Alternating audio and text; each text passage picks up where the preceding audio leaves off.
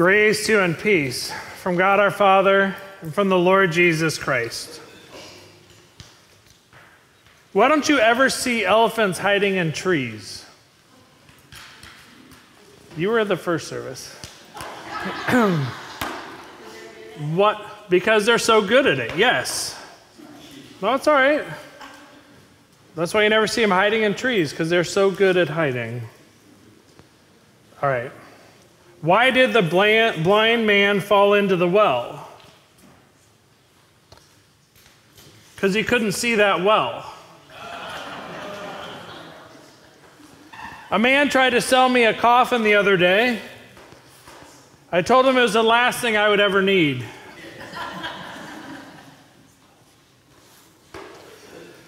When does a joke become a dad joke? When it becomes apparent. You're welcome. Parenthood is no joke. It can be simultaneously the most frustrating and enjoyable, exhausting and exhilarating, heartwarming and heart-wrenching experience in our lives. As high as the highest highs are, the lows can be equally as low. And this is something God knows all about, according to our reading from Hosea this morning. The prophet Hosea compares God's relationship to Israel with the relationship that a parent has with a child. And in this metaphor, the child has not been obedient, but instead has disappointed their parent by turning from him. Oh, those kids. Oh, you kids.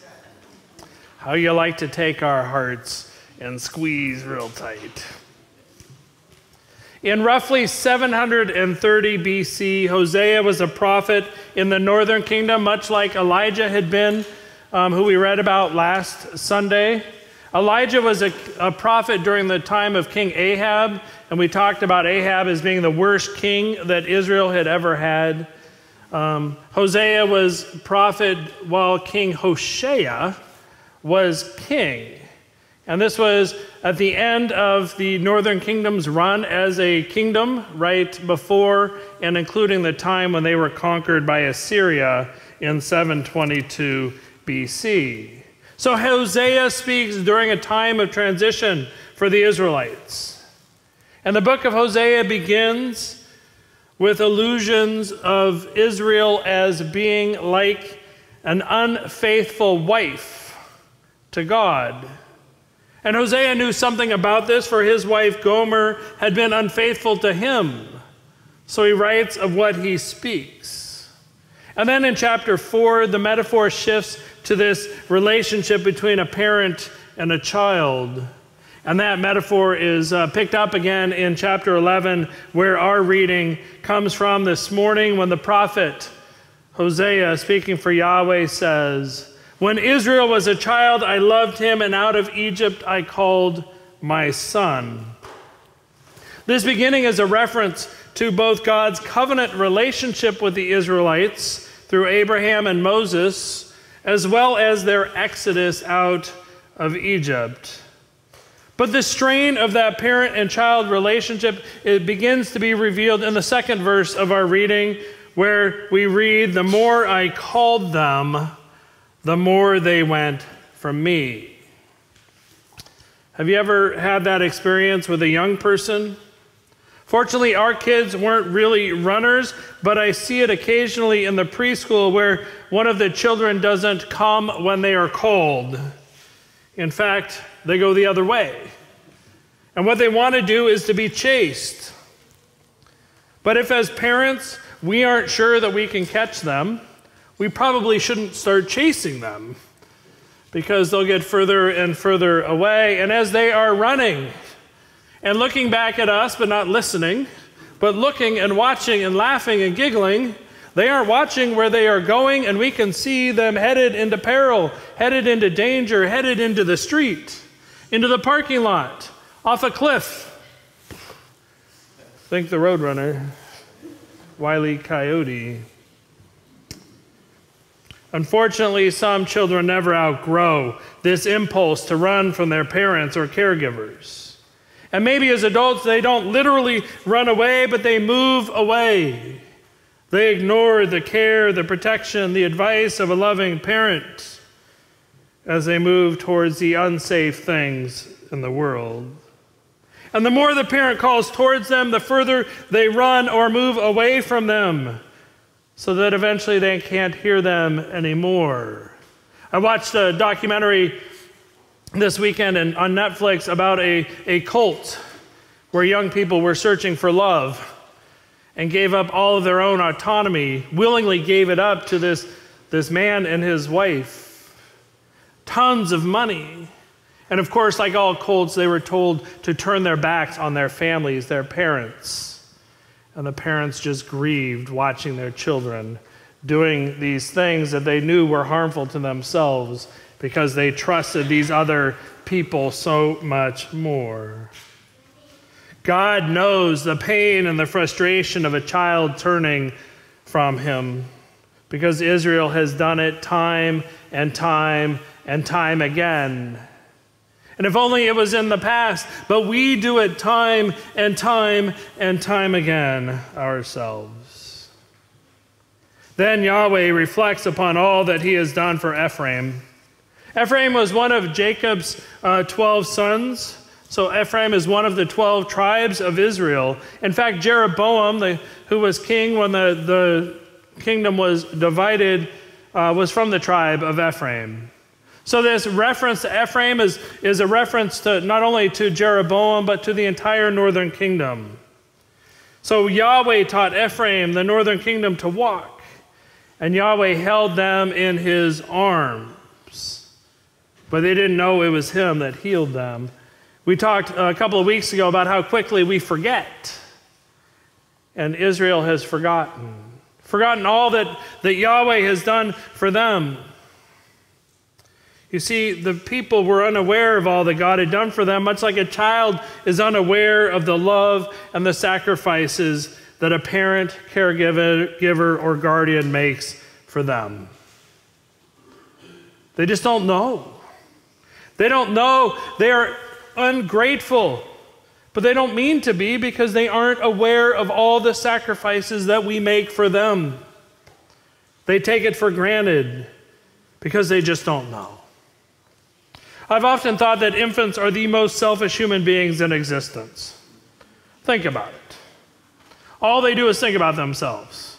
I'm hungry, I'm wet, I'm tired, I'm hungry, I'm wet, I'm tired, and on and on and on it goes. Infants don't have the capacity to have empathy, to think of the other aside from what the other can do for them. It's all about getting their needs met. Hosea continues in our reading saying that God was to the northern kingdom like those little infants, or like those who lift infants to their cheeks. Oh, a baby's cheek. My cheek's a little rough.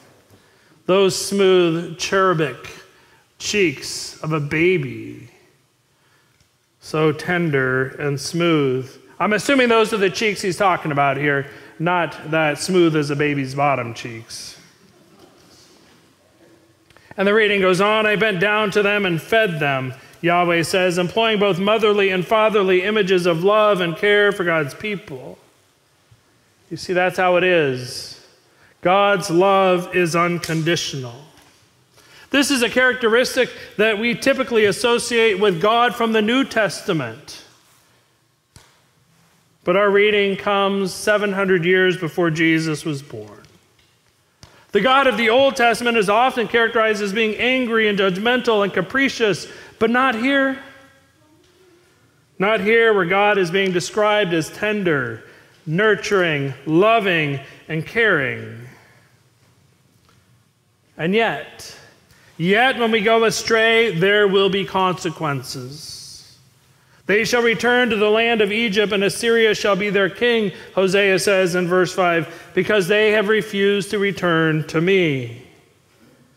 God holds up this image of their return to the bondage of slavery, their return to what their life was like in Egypt, as well as a foreshadowing of what life will be like when the Assyrians conquer them and become their king.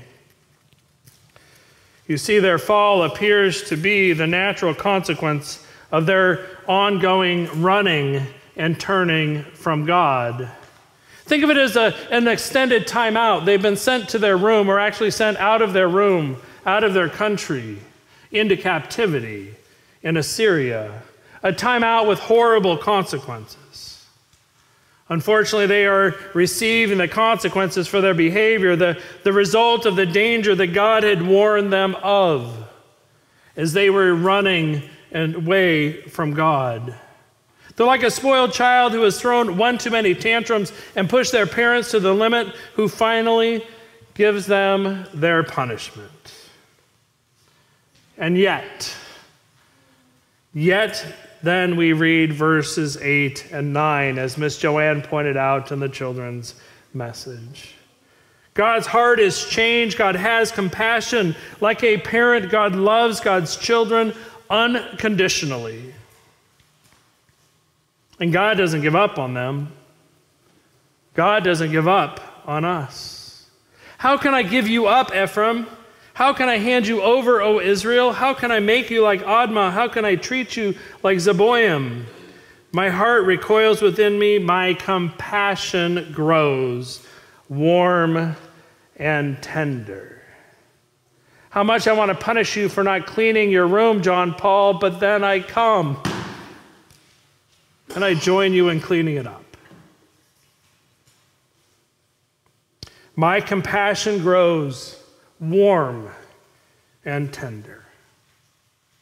Because of God's deep love for God's people, God's heart is softened and God's mind is changed. God chooses not to abandon us and turn away from us like a child does their parents, because God's gracious love knows no limits. Even when we turn and we go astray, even when we deny God and put our confidence in the things of this world instead of God, God does not abandon us. In this documentary, there were mothers who hadn't spoken to their children for 4 years, who were reaching out to their kids, referring to their children by new names that their child had said they wanted to be referred to as. They didn't do it because they understood. They did it because they loved their child and would do anything to have them turn back to them and at least to have a relationship. Even when we deserve it, and Lord knows we do, God will not execute God's fierce anger toward us. For just as Hosea says in verse 9, God is God and no mortal, the Holy One in your midst. I will not come in wrath. I will not come in wrath, for God comes in love. And God is a much better parent than we could ever hope to be. I think we could all admit that. For God's basic desire is that God's children would return back to Him. And that, my friends, is why God has sent God's one and only Son. Not to appease God's wrath and anger, not to punish someone in our place, but out of God's abundant love for us, so that we might finally stop running from God and instead run toward the loving, caring, life-giving arms of our Creator. Let the children come to me. Let the children come to me, for it is to such as these that the kingdom of God belongs. Jesus said it in our gospel reading this morning, inviting the children, inviting all of us to Him. Come, He says, come to me. Come to this table where we remember that He has already been punished for our disobedience. Though the consequences for our sin are death, Jesus has died in order that we no longer need to die, but that we might have life through Him. This is the good news of the God of both the Old Testament and the New. The God who continues to seek a loving relationship with us, even when we ignore God, even when we run from God, even when we pretend like God doesn't exist. God is there. God is here. In the breaking of the bread, in the fellowship that we have with each other, God is downstairs waiting for us to finish cleaning our room. And then God comes up and he cleans it with us. Not in wrath, but in love. Thanks be to God. Amen.